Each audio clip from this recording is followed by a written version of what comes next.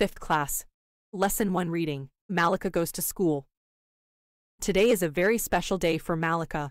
She was so excited that she couldn't sleep after dawn. She eagerly looked out of the window. The newly paved road seemed to be welcoming her. This is the day Mallika has been waiting for. Do you know why? It's neither a festival nor her birthday.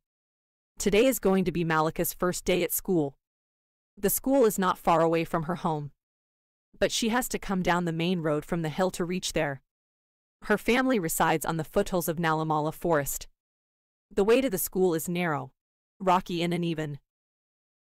Her little brother, Nandu, walks down the rocky path to school along with other children of the neighborhood, but Mallika couldn't, as she was differently abled. Right from her childhood, Mallika couldn't walk. As she was growing older, she found that she could not do things like other children. Don't worry, you can weave a variety of cane baskets faster than anyone else. You can paint beautiful pictures, you have magic in your hands. Her Nana always consoled her.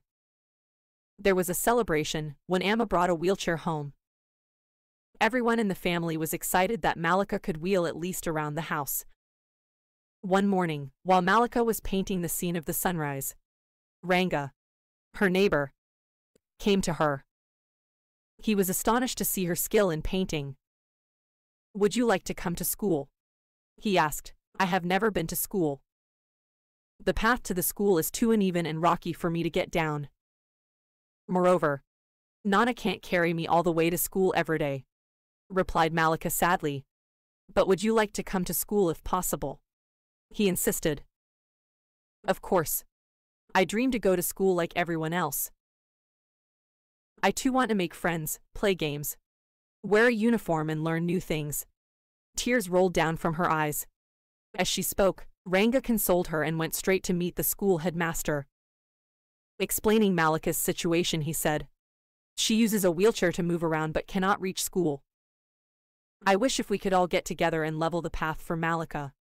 "That's a very good idea, Ranga. Children have the right to get education. That includes Mallika as well," said the headmaster, patting him on the back. The next day he assembled the parents' committee and discussed the same. They made a plan so that Mallika could bring her wheelchair to school. For this, the uneven road had to be leveled. 2 days later, there was a great excitement at the school. It was Saya No Bag Day. The teachers along with the students picked up all the stones and pulled out all the weeds using spades and hoes. The village panchayat contributed by laying a good road. Everyone wanted Mallika to come to school. All the children were happy. But the happiest of all was Mallika. She gave the headmaster a bouquet. Her parents thanked everyone with ragai laddus. "The path to the school is now ready. I never dreamt I would see a day like this." Mallika wiped her tears in excitement.